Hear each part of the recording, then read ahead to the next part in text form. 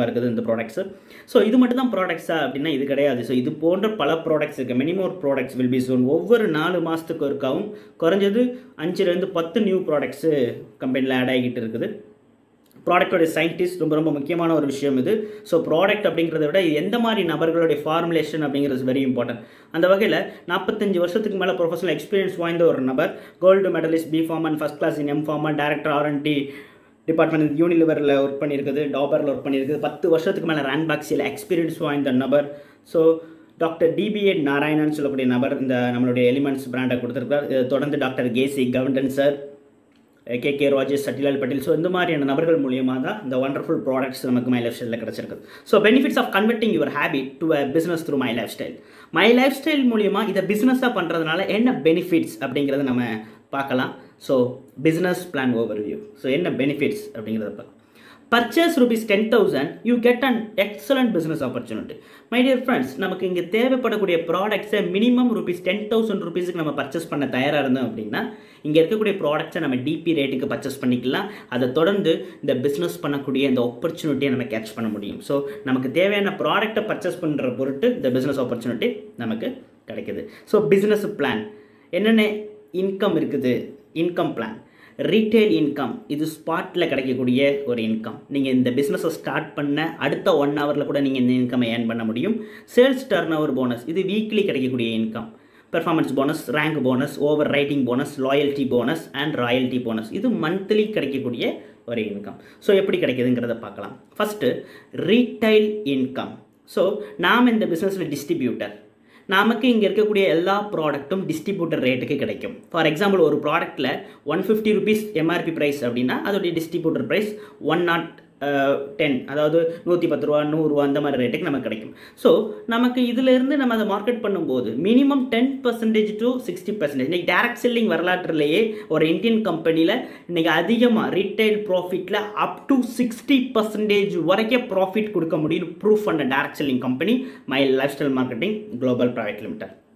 அடுத்ததாக major income பார்க்க போகிறோம். சேல்ஸ் டர்ன் ஓவர் போனஸ், இது வார வருமானம், ஒவ்வொரு வாரமும் வரக்கூடிய ஒரு இன்கம். வீக், ஒரு வாரம்னா சனி டு வெள்ளி, சனியை முதல் வாரமாகவும் வெள்ளியை கடைசி சனிக்கிழமையை முதல் நாளாகவும் வெள்ளிக்கிழமையை கடைசி நாளாகவும் கணக்கெடுக்கிறாங்க. இந்த சனி டு வெள்ளியில் எவ்வளோ டர்ன் ஓவர் கொடுக்குறீங்களோ அதை மேட்சிங் பண்ணி இன்கம் கொடுக்குறாங்க. இதான் வார வருமானம். ₹1000 நம்ம பர்ச்சேஸ் பண்ணுறோம், இல்லை நம்ம சேல்ஸ் பண்ணுறோம், இல்லை நம்ம டீமில் பர்ச்சேஸ் பண்ணுறாங்க. அப்போ என்ன ஆகுது அப்படின்னா அதில் 75% நமக்கு பிவியாக கால்குலேட் பண்ணுறாங்க. அது என்ன பிவி? பிஸ்னஸ் வால்யூம், வியாபார அளவீடு. ₹1000 750 பிவி, ₹10,000 பர்ச்சேஸ் பண்ணும்போது 7500 பிவி. ஸோ இது மட்டும் இல்லை, நமக்கு ரீபர்ச்சேஸ் ப்ராடக்ட் இருக்குது. ஸோ அதில் பார்த்தீங்கன்னா 35% பிவி நமக்கு ஆட் ஆகும்.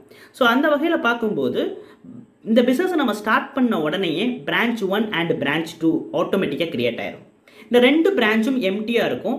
இந்த 2 பிரான்ச்சில் நம்ம பிவியை ரேஸ் பண்ணும்போது, அதிகப்படுத்தும் போது அதை மேட்சிங் பண்ணி 12% நமக்கு இன்சென்டிவாக கொடுக்குறாங்க. எப்படிங்கிறது பார்க்கலாம்.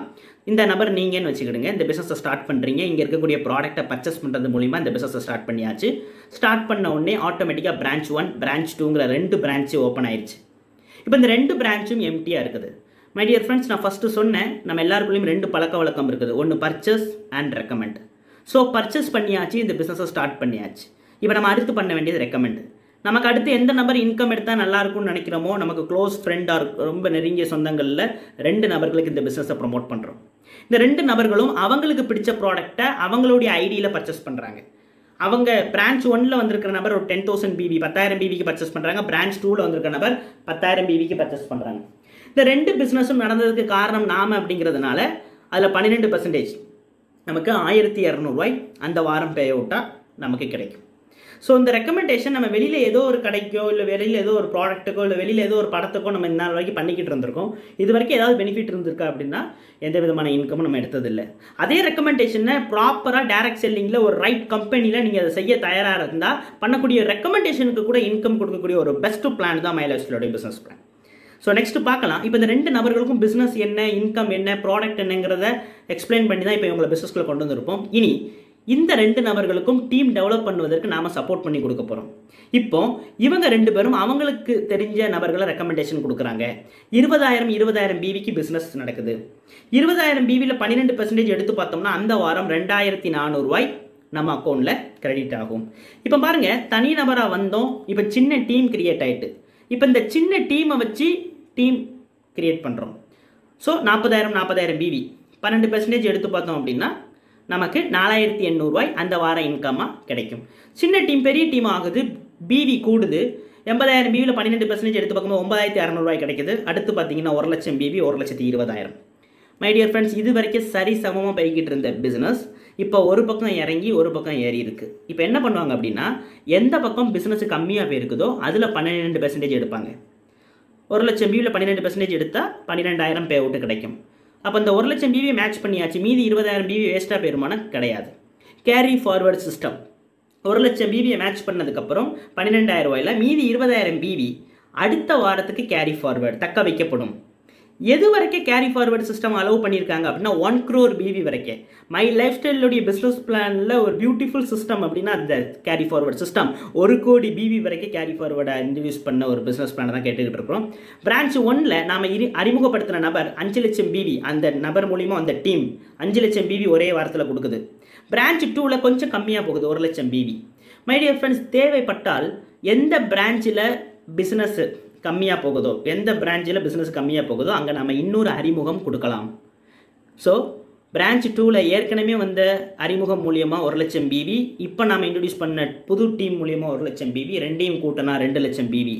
கணக்குப்படி எது கம்மியாக இருக்கோ அதில் 12% எடுத்து 24,000 ரூபா அந்த வாரம் பே அவுட்டாக கொடுக்குறாங்க. ஸோ இப்படியே போய்கிட்டு இருக்கும்போது பிரான்ச் 1ல் 10,00,000 பிவி, பிரான்ச் 2ல் 10,00,000 பிவி. எப்படி சார் திடீர்னு 10,00,000 பிவி வருது? திடீர்னு வராது. இந்த 6 மெத்தட். ஸோ இந்த 6 பென்சில் படம் போட்டிருக்காங்க பாருங்க.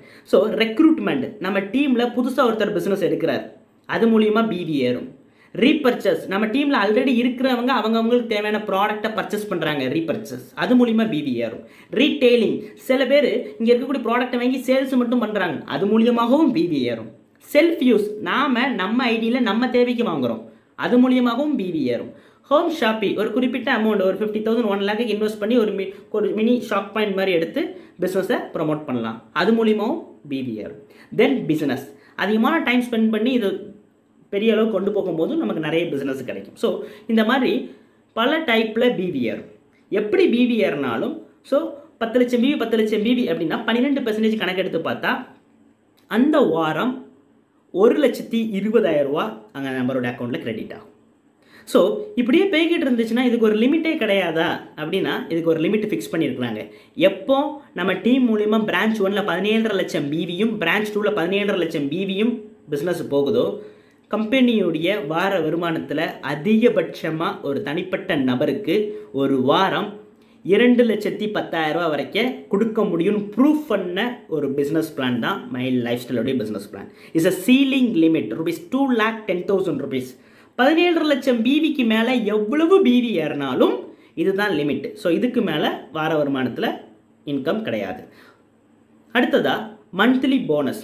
So performance bonus, rank bonus, over riding bonus, loyalty bonus and royalty bonus.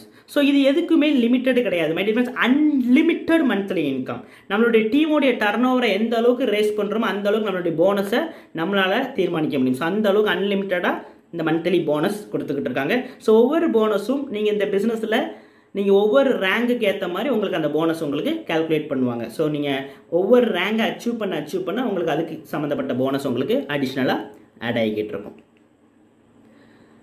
Okay, இப்போ every one has question now. இப்போ ஒரு கேள்வி நமக்குள்ளே வந்திருக்கும். How can the company pay so much? எப்படி கொடுக்க முடியுது? வேர் this money is coming from? அப்படி கொடுக்க முடியுதுன்னா எங்கேருந்து வருது?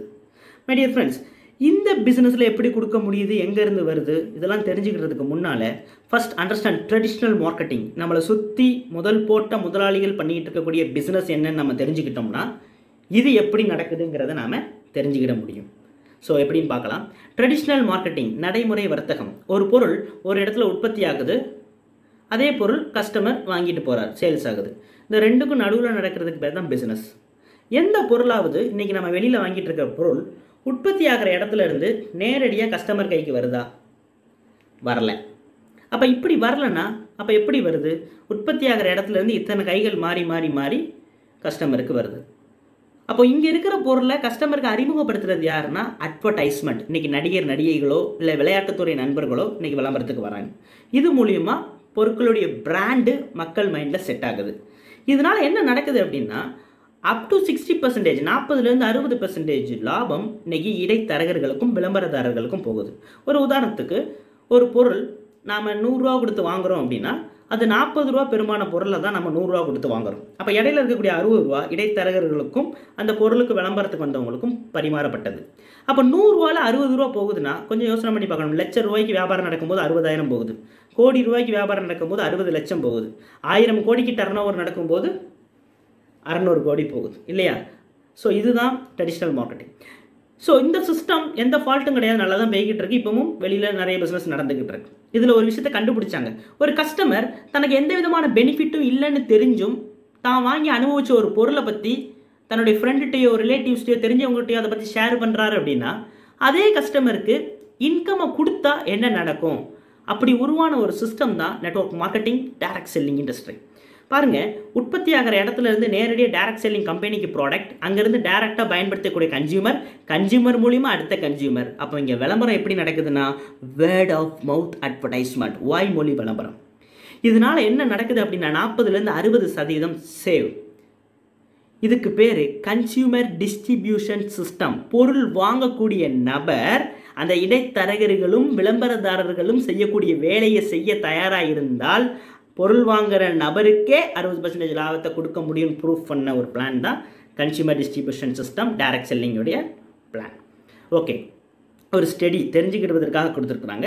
என்டிடிவி ப்ராஃபிட்லேருந்து எடுக்கப்பட்ட ஒரு ரிப்போர்ட், 2014-15 ரிப்போர்ட் இது. ஸோ இதில் நிறைய கம்பெனிஸ் இருக்குது. அதில் நம்ம ஃபஸ்ட்டு ஒன் பார்க்கலாம். HUL, Hindustan Unilever limited. அதோடைய நெட் சேல்ஸ் பார்த்திங்கன்னா 30,805 கோடி. அதில் கம்பெனிக்கு கிடைச்சது, அதாவது தன்னோட உற்பத்தி பிரிவுக்கு கிடைச்சது 12,322 கோடி. அப்போ மீதி 18,500 கோடி சம்திங் எங்கே போச்சு அப்படின்னா அந்த 12,322 கோடி விற்பனைக்கு காரணமாக இருந்த விளம்பரதாரர்களுக்கும் இடைத்தரகர்களுக்கும் பகிரப்பட்டது. ஸோ ஒரு பிரபலமான ஒரு நிறுவனம் 30 கோடி ரூபாயில் 18,000 கோடி அங்கே என்ன செஞ்சிருக்கு கொடுக்குது அப்படின்னா, அதே மாதிரி பார்த்தீங்க அப்படின்னா டாபர் 3வது நம்பர். டாபர் 5,431 கோடிக்கு டர்ன் ஓவர் பண்ணுறாங்க ஒரு வருஷத்தில். அதில் வெறும் 2,172 கோடி கம்பெனியோடைய ப்ராஃபிட்டாக போகுது. மீதி இருக்கக்கூடிய 3,250 கோடி எங்கே போச்சு அப்படின்னா விற்பனைக்கு காரணமாக இருந்த நபர்கள், இடைத்தரகர்கள், விளம்பரதாரர்கள் லாபம் அங்கே பறிக்கப்பட்டது. ஸோ இதைத்தான் டைரக்ட் செல்லிங்கில் விளம்பரமும் இல்லாமல் இடைத்தரகரும் இல்லாமல் ஒரு ப்ராடக்டை மார்க்கெட் பண்ணுறது மூலிமா கொடுத்துக்கிட்டு இருக்கிறாங்க. அடுத்தது நம்ம serious question. So plan over. So last அவர் செஷன் நம்ம serious question, Y to we work and ஏன் நம்ம வேலை பார்க்குறோம், ஏன் நம்ம சம்பாதிக்கிறோம்? எல்லாரும் சொல்லக்கூடிய ஒரு விஷயம். For the family, husband and wife, 2 kids இல்லையா? ஸோ இந்த மாதிரி ஒரு ஃபேமிலி இருக்குது சார். யுவர் இன்கம், வரக்கூடிய இன்கம் அது 20,000, 30,000, இன்கேஸ் 50,000, 1 lakh கூட இருக்கலாம். அப்படி வரக்கூடிய இன்கம் எப்படி செலவாகுதுன்னு போட்டிருக்காங்க. ஃபெஸ்டிவல் அண்ட் பார்ட்டிஸ், இன்றைக்கி கல்யாண வீடு இல்லை ஒரு தீபாவளி, கிறிஸ்மஸ் போன்ற ஃபெஸ்டிவல்ஸாக இருக்கட்டும், ஹவுசிங் லோன் இல்லை ரெண்டட் ஹவுஸாக இருக்கட்டும், 2 வீலர் 4 வீலர் மெயின்டெனன்ஸ் இருக்குது, ஃபியூல் இருக்குது, ஹையர் எஜுகேஷன் குழந்தைங்களோட படிப்பு செலவு, அது போக ஸ்கூல் போகிற பிள்ளைங்க இருந்தால் அதுக்குள்ளான செலவு, யூட்டிலிட்டி பில், இன்றைக்கி gas bill, TV bill, current bill etcetera. Vacation 3 மாதம் 6 மாதத்துக்கு ஒருக்க டூரு போகிறோம், இல்லை ஃபங்க்ஷனுக்காக வெளியூர் போகிறோம். கிளாத்திங், நம்ம குழந்தைங்களுக்கு ட்ரெஸ் எடுக்கிறோம், 3 வேளை சாப்பிட்றோம், ஹெல்த்தை மெயின்டைன் பண்ணுறோம். இப்படி வாங்கக்கூடிய இன்கம், வருமானம் இப்படிலாம் பகிரப்படுது, செலவாகிக்கிட்டு இருக்கு. இப்போ என்ன நடக்குது அப்படின்னா, வாட் இஃப் வரக்கூடிய இன்கம் அதில் ஒரு 10% ட்ராப் அவுட் ஆகுது, குறையுது. ஏன் குறையுது? நமக்கு உடம்பு சரியில்லை, இல்லை ஒரு முக்கியமான ஃபங்க்ஷனுக்கு வெளியூர் போயிட்டோம், இதனால் நம்மளுடைய இன்கம் குறையலாம். அப்படி குறையும் போது என்ன பண்ணுவோம் அப்படின்னா, ஒரு சராசரி நபராக அதை எப்படி ஈடுகட்டன்னு பார்க்கும்போது ஃபஸ்ட்டு ஃபெஸ்டிவல் அண்ட் பார்ட்டிஸை குறைக்கிறதுக்கு முயற்சி பண்ணும். ஏதாவது கல்யாண வீடு வந்துச்சுன்னா இப்போ வேண்டாம் அப்படின்னு சொல்லி முடிவு எடுக்கலாம். அடுத்ததாக வெக்கேஷன் வேண்டாம், இதையும் தாண்டி போனால் இப்போதைக்கு காரை யூஸ் பண்ண வேண்டாம், பஸ்ஸில் போய்க்கிட்டோம் இல்லை பைக்கில் போய்க்கிட்டோம் முயற்சி எடுப்போம். இதை தாண்டி மற்ற எல்லாத்தையும் பார்க்கும்போது கடன் வாங்கினாலும் செஞ்சாக வேண்டிய விஷயங்கள் இல்லையா? இது எதுவுமே தவிர்க்க முடியாத ஒரு விஷயம். ஸோ 10% குறைஞ்சதுக்கு இப்படி பிளான் பண்ண நாம வாட் இஃப் இப்போ என்ன நடக்குது அப்படின்னா, ஃபார் த ஃபேமிலி இப்போ பாருங்கள், யாருக்கும் நடக்கக்கூடாத ஒரு விஷயம். நிறைய பேப்பர் படிச்சுக்கிட்டு இருக்கிறோம், நிறைய டிவியில் பார்த்துட்டு இருக்கிறோம், நேரில் கூட நிறைய பார்க்குறோம். ஒரு வேளை அந்த குடும்ப தலைவர் அங்கே இல்லை, ஒரு ஆக்சிடெண்ட். அப்போ அங்கே இல்லை அப்படின்னா ஃபஸ்ட்டு நடக்கக்கூடிய விஷயம், அந்த குடும்பத் தலைவர் மூலிமா வந்துகிட்டு இருக்கக்கூடிய இன்கம் முதல்ல ஸ்டாப் ஆகுது. அப்போ இன்கமே ஸ்டாப் ஆகுது அப்படின்னா அந்த இன்கம்மை வச்சு அந்த குடும்பம் அனுபவிச்ச எல்லாமே ஸ்பாயில் ஆகுது. ஸோ இதுதான் இன்றைக்கி நடந்துக்கிட்டு இருக்கக்கூடிய ஒரு விஷயம். This can happen to any one. So இது யாருக்குனாலும் நடக்கலாம். But you can protect your family with my life style. S my dear friends, இந்த பிஸ்னஸில் ப்ராடக்ட்டு, பிளானு, இன்கம் இதெல்லாம் தாண்டி இன்றைக்கி லைஃப் லாங்காக கொடுக்கக்கூடிய ஒரு பெனிஃபிட்ஸ், ஜென்ரேஷன் டு ஜென்ரேஷன் கொடுக்கக்கூடிய ஒரு அற்புதமான ஒரு பெனிஃபிட்ஸ் மை லைஃப் ஸ்டைலில் nomination facility. It's a wonderful opportunity. Your past cannot be changed. இது வரைக்கும் நம்ம வாழ்ந்த வாழ்க்கையை நம்ம நினச்சா மாற்றதுக்கு வாய்ப்பு இல்லை. But your future is in your hand. இனிமேல் கிடக்கக்கூடியது நம்ம கையில் இருக்குது இல்லையா? ஸோ அற்புதமான ஒரு சிஸ்டம் நாமினேஷன் ஃபெசிலிட்டி. இங்கே பாருங்கள், ஒருவேளை இந்த குடும்பத் தலைவர் மை லைஃப் ஸ்டைல் பிஸ்னஸ் பண்ணிக்கிட்டு இருக்கார், 2 வருஷம் 3 வருஷம் 4 வருஷம் 5 வருஷம் இந்த பிஸ்னஸ் பண்ணிக்கிட்டு இருக்கார், இது மூலிமா இன்கம் ஏர்ன் பண்ணிக்கிட்டு இருக்கிறார் அப்படின்னா, இதே சிச்சுவேஷனுக்கு அந்த குடும்பம் ஆட்பட்டால் கோடிகளை கொட்டி கொடுத்தாலும் அந்த குடும்பத்தோட சந்தோஷத்தை திரும்ப கொடுக்க முடியுமா அப்படின்னா இஸ் இம்பாசிபிள், வாய்ப்பே கிடையாது. பட் அந்த நபர் இருந்ததுனால அந்த குடும்பம் எதெல்லாம் அனுபவிச்சதோ அதை அத்தனையும் மீட்டு கொடுக்கக்கூடிய ஒரு அற்புதமான ஒரு பிளான் தான் மை லைஃப் ஸ்டைலோட பிஸ்னஸ் பிளான். எப்படி சார் இது சாத்தியம் அப்படின்னா, அவர் இல்லை, ஆனால் அவர் உருவாக்கி வச்ச டீம் அவருடைய எஃபோர்ட்டை போட்டுக்கிட்டு இருக்குது. That is passive income generator. So my life ஸ்டைலில் இருக்குது my dear friends. Welcome to the world of healthy living. யாருக்கு இந்த பிஸ்னஸ் வேணும்? Healthy living. நான் என் குடும்பத்தோட ஆரோக்கியமாக வாழணும்னு நினைக்கக்கூடிய நபருக்கு இந்த பிஸ்னஸ் தேவை. அன்லிமிட்டட் ஏர்னிங், அளவில்லாத ஒரு இன்கம் தேவை அப்படின்னு சொல்லக்கூடிய நபருக்கு இந்த பிஸ்னஸ் தேவை. செக்யூர் ஃபியூச்சர், பாதுகாப்பான எதிர்காலத்தை உருவாக்கக்கூடிய நபர் அப்படின்னா அவங்களுக்கு இந்த பிஸ்னஸ் தேவை. And life style of dreams, கனவுகள் நிறைய இருக்குது, அதை எந்த வகையில் அச்சீவ் பண்ண போகிறங்கிற ஒரு பிளாட்ஃபார்மை தேடிக்கிட்டு இருக்கிற நபர் நீங்களாக இருந்தீங்கன்னா கண்டிப்பாக உங்களுக்கு இந்த பிஸ்னஸ் தேவை. Welcome to my life style marketing global private limited.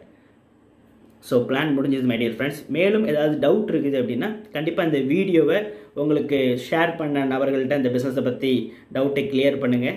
So அதையும் தாண்டி சில நபர்கள் புரியல் வேணும்னா